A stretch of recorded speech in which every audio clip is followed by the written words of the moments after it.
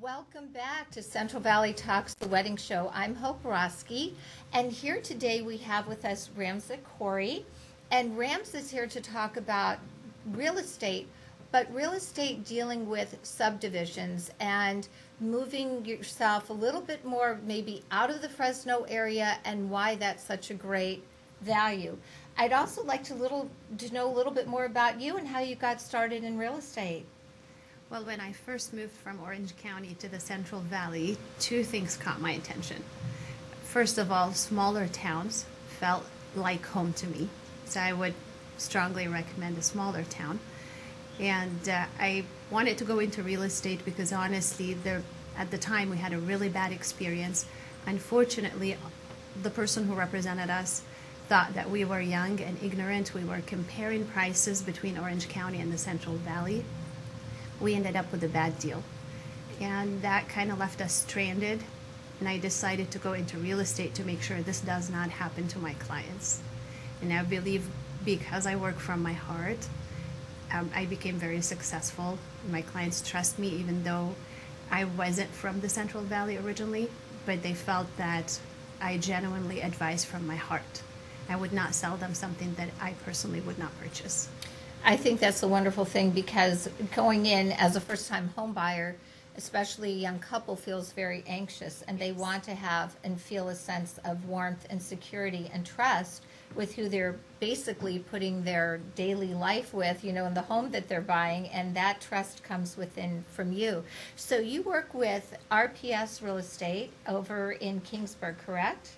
I am a partner and a broker associate along with Chris Rima and Steve Safarjan, who is our broker of record. So we have 3 offices, our Selma, Kingsburg, and Visalia. Oh, okay. So you have 3 locations down in the South Valley. That's wonderful. So I know that you have a feel for wanting to be in a smaller town. Tell me about the growth that's happening out in the South Valley, because I know things were slow and now they're booming again. So what's happening in the South Valley? Why is that a good place for younger couples to start to look? Well, the feel of a small town for a new family is amazing. Your neighbors get to know you. It's nice to live in a small town. You know your school district, you know where your kids are going, but mainly you get more bangs for your buck.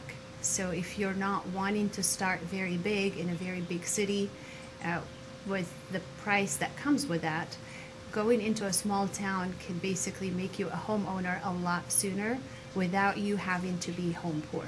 So you'll be able still to live your life, enjoy being a homeowner, having some extra money to spend, and not spend your life being a tenant paying your landlord's mortgage.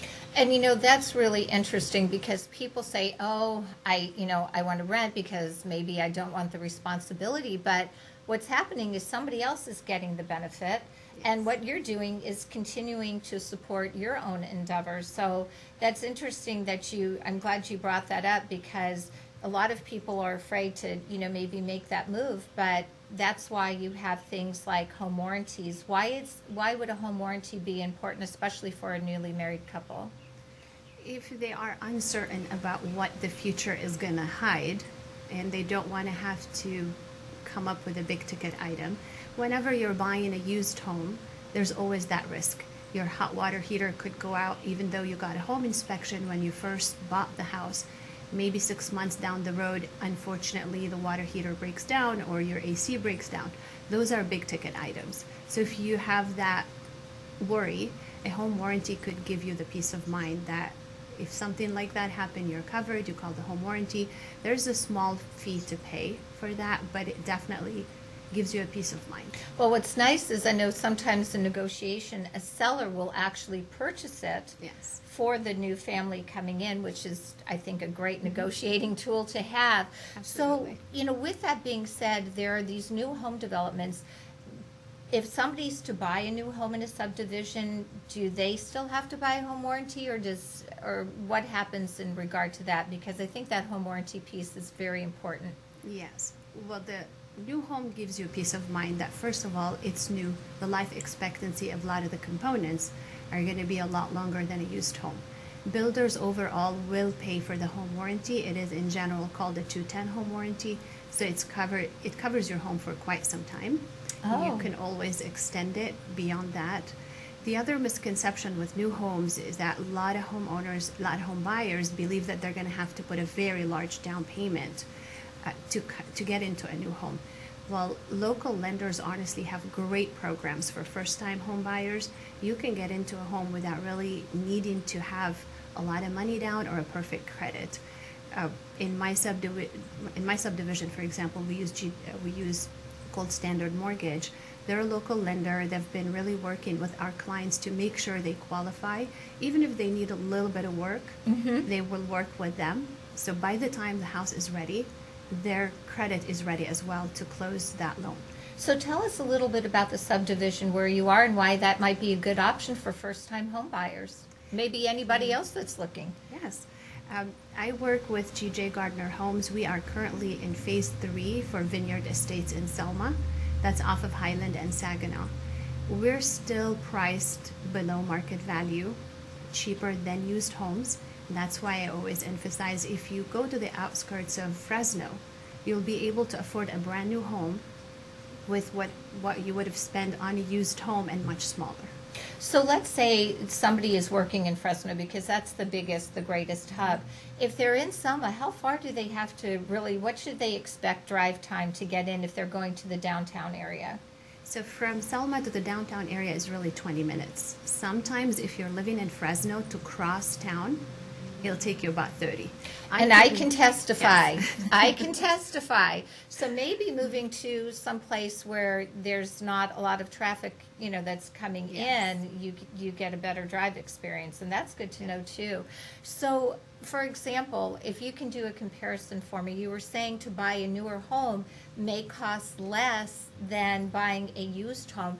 Give me an idea of what that would look like, especially for somebody who just wants that fresh new look and they just want to drop the toothbrush and go right in. All right, so currently a 1,600 square feet, 3 bedrooms, 2 bath, brand new in Selma goes for $359,000. Beside the fact that it's an excellent price per square foot, you do not have the high energy bills. So it comes with a solar system that cuts down significantly on your PG&E. That's wonderful right there. The insulation and the dual pane windows, the quality that meet code currently makes it really cheap to have, that solar system covers most of your bill. That's Also, wonderful. insurance is a lot cheaper on brand new homes because they come with fire sprinklers. So insurance on a used home is a lot more expensive. And of course, you add in all the maintenance that comes with the used home that you do not have to worry about with a new home, and that's always cheaper to buy a brand new house. One of the things I just want to touch up before we go to commercial break is, we talked about home inspections. There are times that people will sell a house as is and others won't. What is the difference between buying a house as is, or if then you go in and then you still have a home inspection, or just not doing the as is? You have a home inspection and you see, oh my goodness, there's like $5,000 worth of work that needs to be done. How do you get involved as a realtor to still make that deal happen, or is there a negotiation in price? So a seller always has the right to list their home as is. They can say, we don't want to do repairs. It does not mean the buyer has to go in blindly. They still have the right to get their home inspection, their termite inspection, their roof inspection. They have 17 days to do that and decide based on the results if they want to continue or if they want to cancel. If they cancel within those 17 days, they are entitled for their deposit back. They don't lose their deposit. They are within their rights. Most of the time, when a buyer goes back to the seller through their agent and say, these are a lot of repairs, we really would like to either work something out or walk away. If a seller is wanting to sell, they'll probably be willing to either do the big ticket items or lower the price. So just have a good agent on your side to negotiate that so you're not losing money that way. And there you go, right there, good agent, she knows it. Is there anything you'd like to share with us if you were to give a newlyweds any words of wisdom? What would you say to them? I would say make home ownership a priority. It gives you a great satisfaction. Start by getting pre-qualified. Don't be scared. It doesn't cost anything to get pre-qualified. Get an idea of what payment you're comfortable with, and then call a realtor to help you find a new home. it's a sense of pride and a satisfaction not to live at someone's mercy. Wonderful. Ramza, Coury, thank you so much for coming on The Wedding Show. This is Hope Roski with Central Valley Talk. We'll be right back with you with Rocco Palilli, who is the owner, restaurateur of one of my, well, it is my favorite Italian restaurant in Fresno. It's called Avidia's. We'll be right back with you.